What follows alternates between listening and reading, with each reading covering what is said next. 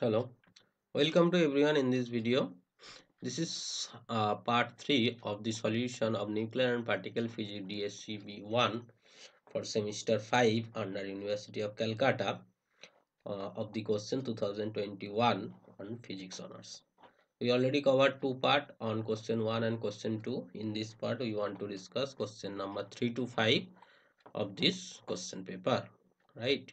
So if you want to watch previous lecture, you can go through the description box, link are given there. You can see this is the question paper. This question number 1 and this question number 2 already discussed in previous two part. In this part we want to discuss question number 3, question number 4 and this question number 5. In upcoming session we will be discuss question number 6, 7 and 8. So let's start today's discussion. First question says the semi-empirical mass formula neglecting the pairing term. There are also a pairing term here, neglecting this pairing term are given like that, where these are constant given here. Using this formula, so that this mass number a comma z, a is the mass number, a z is the atomic number of this mass, follows a parabolic variation with z for a group of isobar. So for a group of isobar, that's mean for isobar means A, that is the mass number is constant. For a given mass number, where the constant mass number, for constant mass number, this m a comma z must be a follows the parabolic graph. We need to prove that. So you just put here z mz and this n is nothing but a minus z. A is the mass number, Z is the atomic number. So if this difference is the given the Newton number, so N can be replaced like that, and these are written here, and again this whole square into bracket. Now you just separate out the constant term. This is the coefficient of Z and this is the coefficient of Z square. I think you can do this separation. After that, we just retain this as a constant term, this as a P and this as a Q in the short form. And you can see this is nothing but the equation of a parabola. So we just prove that is a parabolic curve representing this here. Next question asks that find out an expression for the atomic number for the most stable isobar.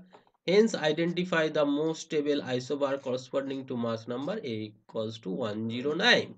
So last we just find out this mass is like that. That is the constant term. This is P into Z and this Q into Z square. For stable isobar, we can say the del m del z at constant A equals to 0. We just taking this derivative of this equation with respect to z, you will be get this one. So finally the value of z is minus p by 2q. Put this value of p and q, you just find out this relation. Okay. So if you put a equals to 109 and the constant value you already given here in this question, if you put this value you will be obtain 47, and you know 47 is the z value of silver. So this is the actually z value of silver. I think clear about the up to that point. Next question says what would be the stable isobar corresponding to A equals to 109 if the symmetry energy term of the mass formula were not taken into account. You can you know this is the symmetry term, that is the A minus 2z whole square by A into A4. Now if we neglecting this term, we will be only getting this one, and just separate out, you will be obtain again a parabolic curve, no problem, but the constants are different. Now the things is that for stable configuration this derivative must be 0 and you will be get this equation. Now if you put a equals to 109 in this equation, you will be obtain z equals to 3. So you can see for a equals to 109, z equals to 3, and z equals to 3 is lithium. So the lithium with the value of A is 109 is impossible. So you can see in mathematical consideration that without this symmetry term we obtain when A equals to 109, this is 47, this is relevant. But with Z equals to 3, you can see here where I get Z value 3 but is 109. So with the Z value 3 and A equals to 109, this component cannot exist at all. So this symmetry term is most important term, one of the important term in this formula. Okay, so this is written here. And I think you understand these things what I want to say. Go to the next question. Next question says to slow down neutron, what will be the preferable choice of material between paraffin blocks and the red blocks? If you want to slow down the neutron, which type of material you want to use? That is paraffin block or red block. Actually, neutron is neutral, that is no charge, so it cannot be slowed down with the help of applying electric field. Without with the help of applying electric field, you cannot slow down the neutron, right? We cannot slow down the neutron. Okay, so neutron can be slowed down using the elastic collision. If the neutron collide with the another charged particle with elastic collision, and this charged particle moving, and this can be stopped down with the help of the electric field. So this is the possibility. You can slow down the neutron. You can slow down the neutron with the help of the elastic collision of the neutron with the charged particle, and this charged particle is slowed down or stopped with the help of electric field. So this is the process. So you need to the charge particle for the elastic collision, and you know for elastic collision, if the mass of two particle nearly same, then the collision is elastic collision. That's why we need to require hydrogen particle for neutron, because these mass are nearly equal, so hydrogen is most preferable, and in paraffin this hydrogen is more available. That's why is paraffin block is more preferable than the lead block in case of the neutron slowdown. Clear? Next question. Next question says explain Bohr independence hypothesis on compound nuclear reaction. Compound nuclear reaction means, actually, in the nuclear reaction we have some parents and some daughters, right? So these two elements are converted into this one. In the Bohr's independence hypothesis says that these two elements combine into a complex element and then emit. This complex element can be generated in different composition, and it can be emitted in different composition. This formation and this emission or ejection or the compound production, this formation and this production actually does not, this actually does not dependent to each other. That means A1 plus A2 can form B2 plus B2.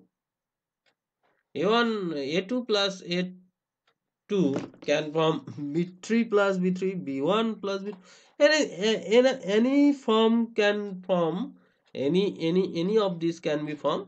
This is the independence hypothesis, that when this is formed, it does not remember from which it is occurred, and it cannot remember, it can decay in any form. Okay, so this is the Bohr's independent hypothesis of compound nuclear reaction. Next, consider a alpha particle of energy like that. With the goal, estimate the radius of nucleus. Actually, when this alpha particle goes to this nucleus, the closest approach actually is the radius. So, this kinetic energy converted into the potential energy. So, just compare these two things. Kinetic energy is equal to potential energy. You will be obtain this value of R. This is the kinetic energy and this is the potential energy 1 by 4 pi epsilon naught Q1 Q2 by R. So, from here you can easily find out this value of R. So, the value of R is 45.5 femtometer. Clear? Go to the next question. Next question says the alpha spectra is discrete but the beta spectra is continuous. Why? Explain. Actually, alpha particle discrete because the transition up to energy levels are discrete. Because this gap is discrete, that's why this energy also discrete. And suppose this alpha particle generate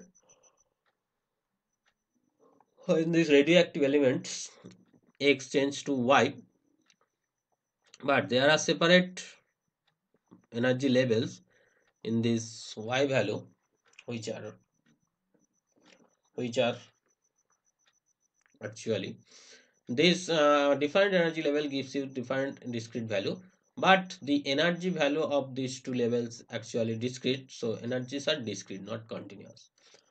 In case of beta, this is continuous. Why? Actually, in case of beta, this also discrete, but this energy continuous because this discrete value actually uh, divided into two part.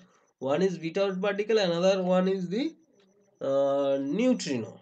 Okay, so there is a neutrino hypothesis. This excess energy, you can see here, this number of particle is maximum with a certain energy. After that, this number of particle is reduced with this energy. So this much of energy actually used in the neutrino. So this is the cause why this alpha particle gives your discrete and beta particle is continuous. In case of alpha particle, there is no phenomena of the neutrino, no existence of the neutrino. But in beta particle, this is weak interaction and there is neutrino, which actually change this nature.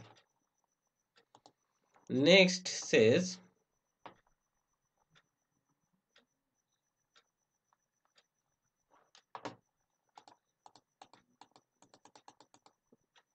question number 3, 4, 1, 2, 3, 4, 5. Okay. So next question is question number 5, which says that write down the Bethe formula for the energy loss of heavy charged particle due to ionization while passing through a matter and explain each term therein. That's mean when a charged particle passing through a matter, the loss Bethe formula says the stopping power, that is the energy loss per unit length are traveling. This is the value. Classically, this one. In quantum mechanics, this one. Where you can see this Z is atomic number, E is electronic charge, N is number density, epsilon naught is permittivity in free space, M is the mass of electron, V is the velocity of particle, I is the average ionization potential. Okay. Now the next part says that is the consider an alpha particle with the proton having the same energy. What will be the higher range?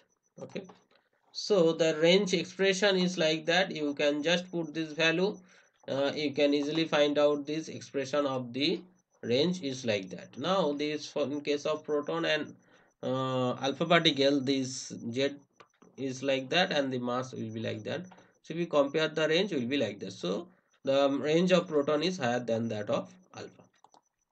Next question, given a specific ionization by an alpha particle is given inversely proportional to the instantaneous velocity. So the specific radius ionization, that is d E by dx equal proportional to 1 by v, and so that the range of alpha particle are proportional to e to the power 3 by 2. So this gives you like that, and just substituted this one, and finally integrating at this 0, when it's just penetrated at this 0, velocity is v, initial velocity. At the range, stopping range, the velocity must be 0. So if you comparing this thing, you can easily find out this velocity range is proportional to e to the power 3 by 2. Next thing, mention any one practical application of Bragg's curve. Bragg's curve actually gives you the spotting stopping range of alpha particle. When the alpha particle penetrate through a material, the range, maximum range up to that material actually penetrate is the range which is obtained from the Bragg curve. This is the range point, maximum limit. This actually helps in the cancer therapy when this alpha particle penetrate up to a certain range. So it's cannot harmful for the healthy tissue. right? So in cancer there is a damaged tissue, you need to destroy this damaged tissue. So if you kind know the spreading of the cancer tissue, so you applying this alpha particle and it's it can remove this defect cell with the